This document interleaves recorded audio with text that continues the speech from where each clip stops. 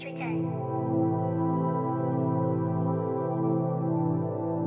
what's going on? My name is Matthew Connolly. Welcome to my channel.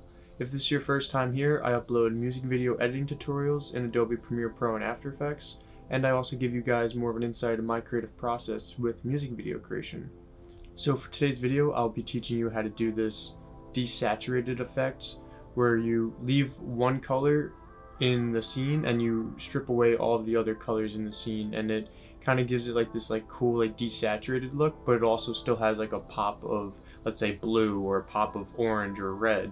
Whatever the most prominent color is in the scene, that's the one that we're going to leave, and we're going to strip away all the other colors.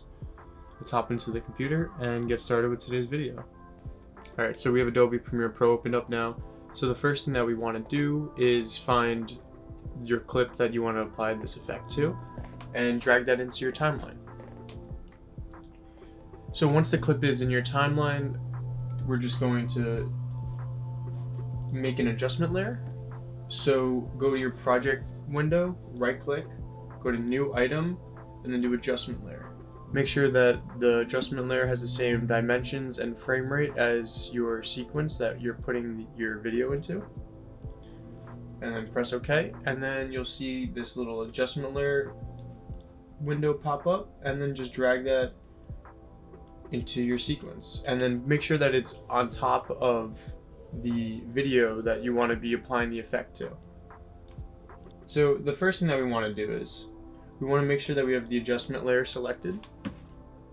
Then we're going to go over to the Lumetri color panel, and we're going to scroll down, and if you don't see, if it's all collapsed, we're going to go to curves actually, and we're going to just click that, and then the window will expand. We're going to scroll down until we see hue saturation curves, and then this is where we're pretty much just going to be manipulating what colors we want in the scene and what we don't. So for instance, the clip that we have, the artist is wearing a blue shirt, right? So we want to keep that, and then we're going to pretty much mute every other color in this clip. So to do that, you go over to where this little line is. You'll see when you hover over it, it creates like a little plus, and then when you click, it makes like little circles. Right? So for me, I'm gonna make a point right before where the blue is.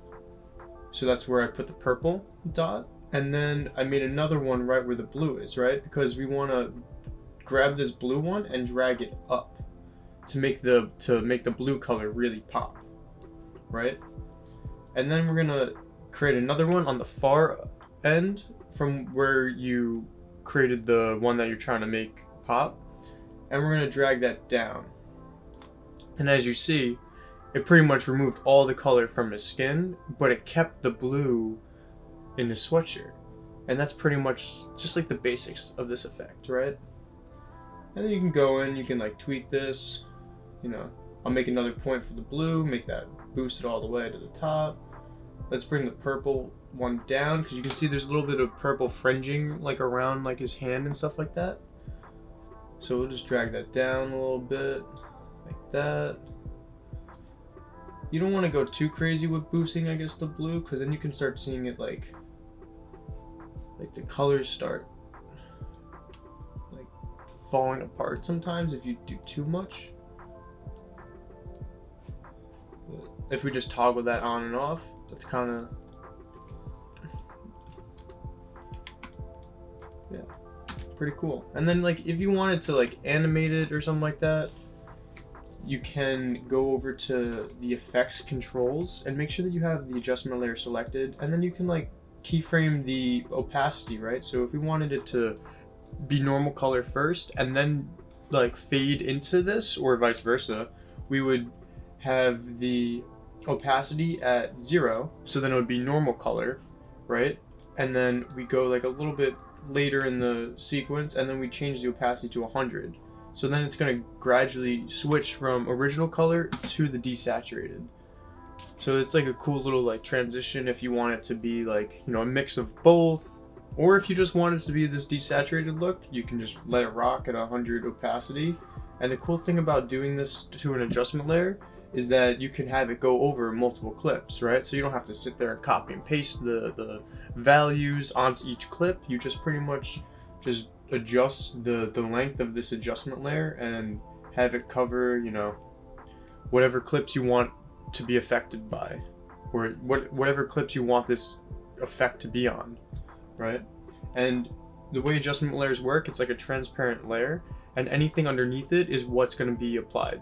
The effect it will be applied to, okay? But yeah, that's pretty much the basics for today's tutorial. Hopefully you learned something new, and if you did, leave a comment down below, give the video a thumbs up, and be sure to subscribe and turn on post notifications to be alerted every single time I post a new video. Hope to see you next time. Peace.